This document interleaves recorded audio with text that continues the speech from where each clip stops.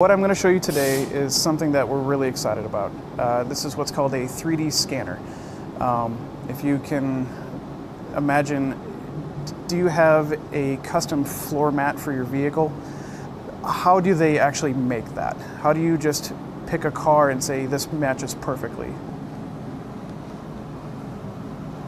Well, they actually have used since about 2007 a handheld unit that uses lasers and scans and knows how far away something is, and it gives you a 3D model that you can put into the computer, and then you could make your parts. It's come a long way since then, and now we're at a point to where there is a handheld unit that can scan aircraft parts to a degree of accuracy that we can actually manufacture them after reverse engineering it, which is a very complicated way of saying if we can't make it, you don't need it.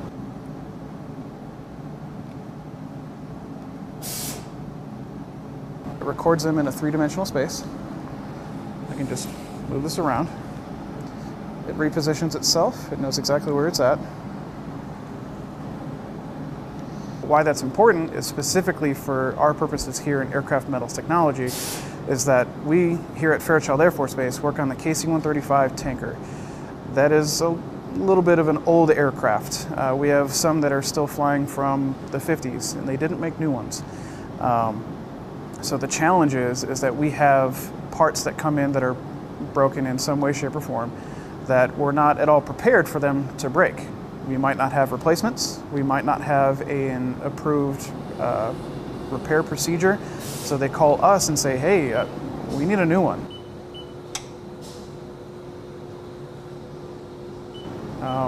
Like I said, if we can't make it, you don't need it. And this tool helps us do that. In our shop, one of the big projects, we are working on collapsible F-16 crew ladders that will fit inside of a travel pod.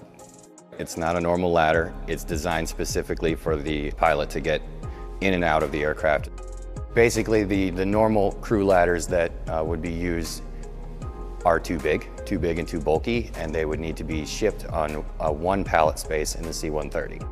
The idea from this stemmed from an upcoming trip. So somewhere along the chain of command, I want to say it was my commander, had the idea of coming up with a collapsible ladder that could travel with the jet as opposed to being loaded on a C-130.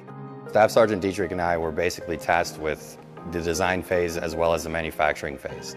Our chain of command said you have free reign to do whatever it is you want to do and to make it work so long as it's safe and practical and economical and does the job. This isn't the only collapsible ladder in the Air Force. We caught wind of the Wisconsin Air National Guard. They sent us a model of a collapsible ladder that does fit in a travel pod, and we took the basic design off of that, as well as incorporating a different way that it mounts onto the side of the jet. We decided to go with using the factory contact points of the original crew ladder.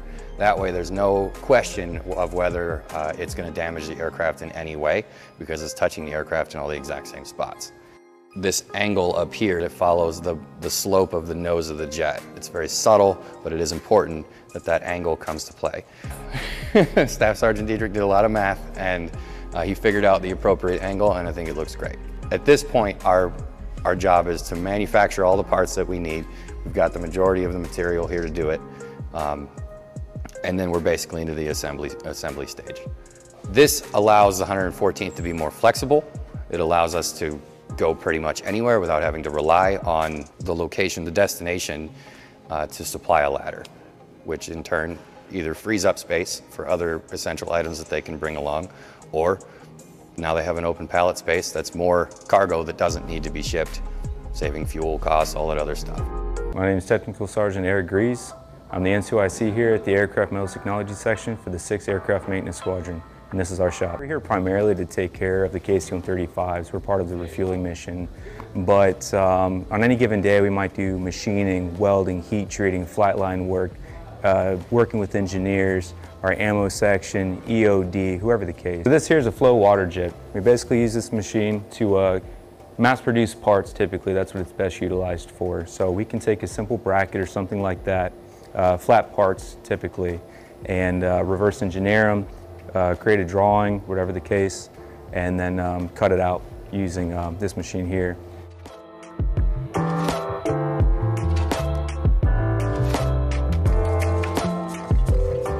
I'm Staff Sergeant Ryan Stripmatter. I'm with the 927th Maintenance Squadron.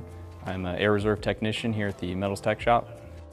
This is our Haas VF4, which is a vertical mill. It does have fourth axis capability.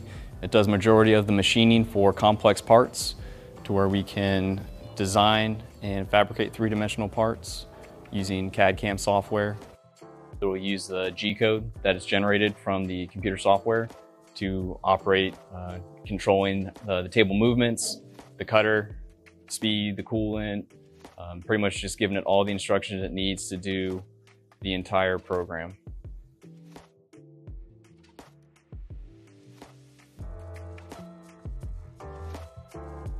My name is Senior Airman Daniel Word from the 6th Maintenance Squadron. I'm an aircraft metals technologist here at Hangar 3. We do a lot of MIG welding and TIG welding here. TIG welding is more precise, more accurate for what we're trying to do with the aircraft parts here. For MIGing, we get a lot of aerospace ground equipment here. Basically, anybody on base that could need anything welded, they bring it to us and we get that done for them.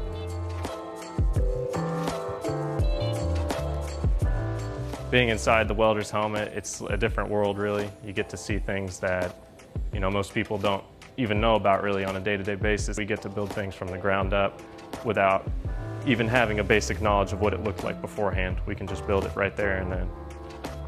Oftentimes, I feel like we're a lot of people's last-ditch effort. You know, when things are really broken or really stuck, we're the ones they come to. You know, there's no problem too big or too small. They know, and I want them to know that when they come to our office, they're going to walk out with a solution. You know, we're not the people that steer you away or point you to somebody else. Like, we're the guys.